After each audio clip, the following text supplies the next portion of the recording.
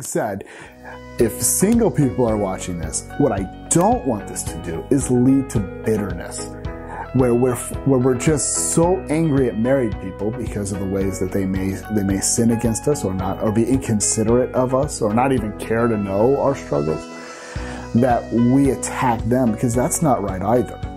And just as when I was younger, I was not doing a good job of considering my married friends and the demands that marriage took on their time. I just don't want that to be something that we make excuses for. Let's all of us consider other people who are in different life circumstances. I just want us as the church to be, loving one another, considering one another. Considering one another is more important than ourselves.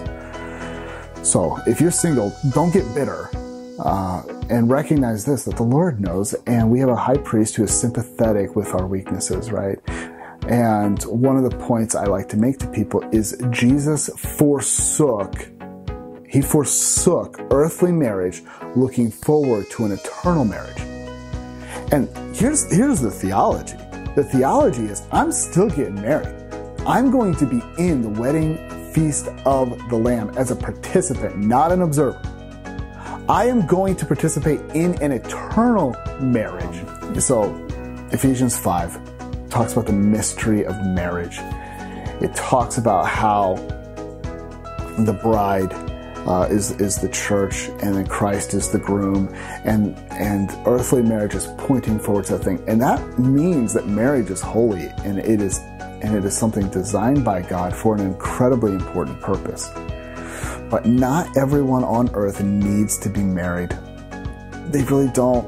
In fact, Paul actually said, I wish that you could be as I am. And he was single. And your identity, if you're a Christian, better be in Christ, not in who has or who has not married you. Jesus forsook earthly marriage because he was anticipating an eternal one.